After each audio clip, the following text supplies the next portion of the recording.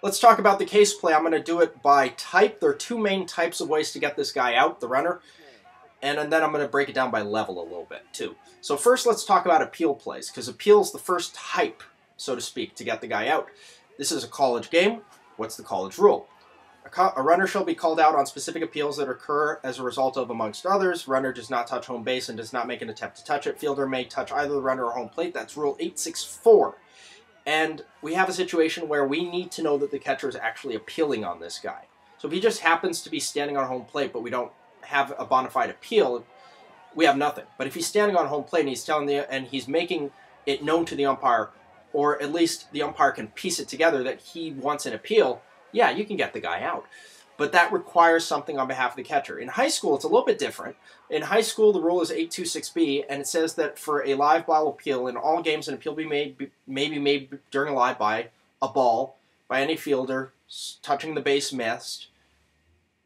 And this is a situation where there's a special note in the rule. 825 actually has this note that says, when a play by its very nature is imminent and obvious to the offense, defense, and umpires, no verbal appeal is necessary. For example, runner attempting to retouch the base that was missed. That's the first example they give. So that's this play right here.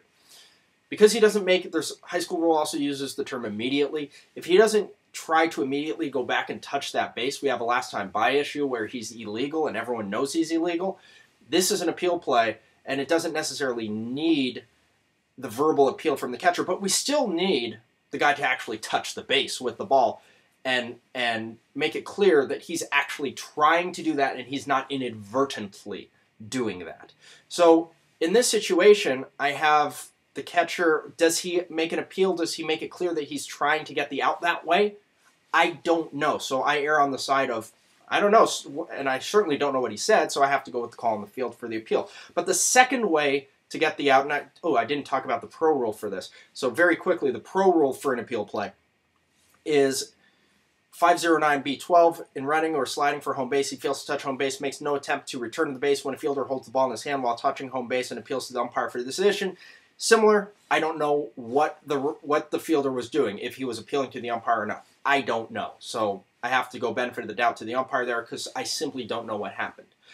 But there is a second way to get this guy out, which I do believe should have applied here, and that is the base path or 3-foot rule.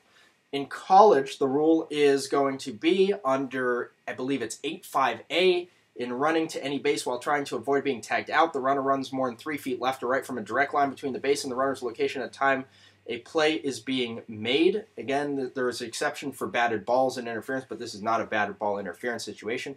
High school has a similar rule. The pro rule is 509B1. Runner's out when he runs more than 3 feet away from his base path to avoid being tagged unless his action is to avoid interference with a batted ball. Runner's base path is established when the tag attempt occurs and is a straight line from the runner to the base he's attempting to reach safely. I want to point out real quickly that the difference between the college rule states that it's a direct line between the base and the runner's location at the time a play is being made. Keep that phrase, play is being made. And the pro rule is when the tag attempt occurs. So college, play being made, pro, tag attempt occurs. I do believe that those are two different standards. The college standard, a play being made, is a lower bar to reach than the pro rule, a tag attempt. Tag attempt is a more strict and specific requirement than a play being made in college. But either way, I do believe when the catcher is walking backwards, or not walking backwards, but walking back toward the runner who is just off camera somewhere to the right of the outer line of the left-handed batter's box, I do believe that that qualifies as a play, and I do believe that somewhere in there you do have a tag attempt. And then we see the runner basically laterally galloping, and he gets all the way to the point of the plate and then beyond the point of the plate. So by physical dimensions of the field, because we know that the batter's box is a certain width and we know the plate is a certain width, he's more than 3 feet away from that line. He's making no immediate attempt to return to touch the base. He is out of the base path. He is out at that time, in my opinion. Simple contrast, real quick. In the pro, rule, we have Ichiro doing this wild thing in Baltimore where he's safe at home plate. Umpire Angel Hernandez does a great job waiting it out because Ichiro is making an immediate attempt to return to touch the plate, which he clearly missed and everyone knows he missed. And we don't have that same 3-foot slow motion game going on.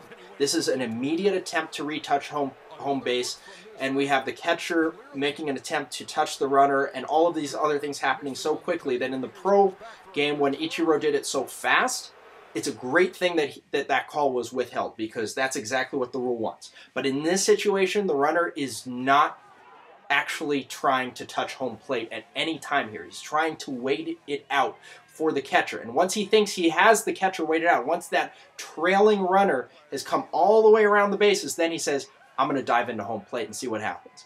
In my opinion, he was out for being outside of the base path much earlier than that. Could have been called earlier. Either way, they get the double play. We just have an extra fight on top of it when the catcher says, yeah, you played games with me, I'm going to play games with you. And the other team didn't like that. We had a brawl.